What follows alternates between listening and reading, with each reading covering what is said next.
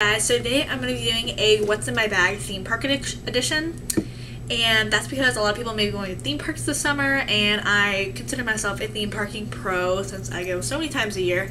So this is what I bring since I go all the time. Now if you're a tourist, you might want to bring some more things, especially maybe even if you're not staying on property. So let's get started. Usually I go to Disney, maybe once in a while I go to SeaWorld. If I go to SeaWorld, I probably wouldn't bring as much stuff, but Disney has characters and things like that. So let's get started.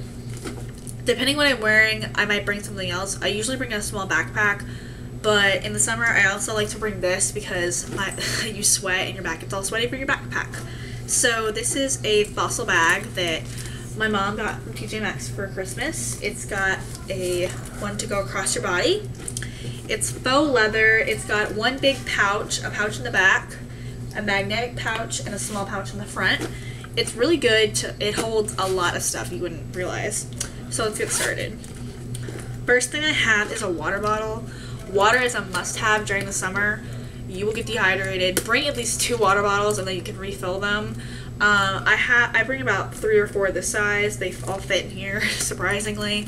Back in the day you used to not allowed to bring food or water into Disney property, but now I think because they probably got sued or something, so you can bring it. So I bring water, Dasani, whatever. For characters, you might want your autograph book.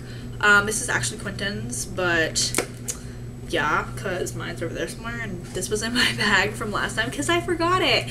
So this is his. It's just simple. I had the same one except a different pen. So you want to be able to meet all these characters and fill it up. So yeah, I got that. If you're pale like me, or if you're like Quentin, don't want to get any darker, you bring some sunblock. This is SPF 30 and it's sport, so it doesn't sweat off. I reapply this about every 3 or 4 hours. My face especially. I really don't care much on my arms because I don't usually burn that badly on my arms. My face is the worst. Then I bring chargers, especially because I'm usually at Disney for a long time, 12, 13 hours usually. I bring my camera charger. These are usually all in a Ziploc bag. I bring my camera charger and I bring my phone charger. I surprisingly did not have to use my phone or camera charger on the last trip I went. Usually my phone dies pretty quickly. Make sure you have your wallet. I bring one like this. I'm going to show you the bring because it's got my ID in it. But this is easy because it has my ID. I bring a credit card and whatever cash I have.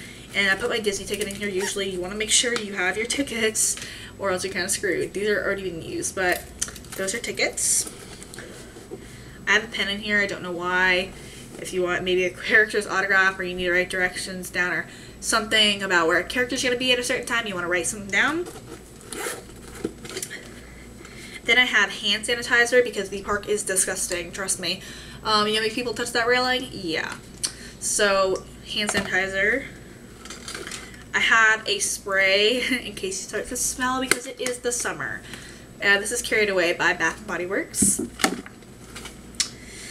Then I have a hair clip and a flower. This one changes in the sunlight. I have a whole video on Del Sol. You can click a little link right here. And a hair tie in case I want to put my hair up or something like that because it starts to get really hot out. I got my Hada Blancos because it gets really hot, like I said. These are not the ones I usually bring, but they're just in here. And then me and Quentin like to get mass amounts of pens. So I have like 3. I have 2 I'm celebrating and 1 happily ever after. No, we're not engaged or anything. This is my favorite pen. I don't know why it's so cute. So they have pens that you can get at Magic Kingdom. There's a cart, I think at Epcot or Animal Kingdom or Hollywood Studios. Just go to guest services and ask for one and they'll give it to you. If you wear the birthday pen, you get special treatment. Trust me, I don't care if it's your birthday. Come up with something on the spot because that's what we do. Then we have park maps. This is for Epcot. Even though we usually know where everything is, we picked this up because we want to try new places to eat. Also, the parades will be on here. We usually get a times guide. That's probably the best thing. If you know the park, you probably want a times guide to see like the times of parades. I would definitely recommend this for anyone who is a tourist because it'll be like your lifesaver. And it'll tell you places to eat and stuff wherever you are. And then oh look, I have another one. I have another pen. And then I have receipts. And I think that is all that is in this bag. Yep, that's it. So that's everything that's in my bag for a theme park. Also, you want to have your camera in there and your phone, maybe in your pocket. But that's it. I'm using my camera now, so I can't really pull it out. So that's what is in my purse for the theme park. So yeah, hope you guys enjoyed this video. See you guys later. Bye.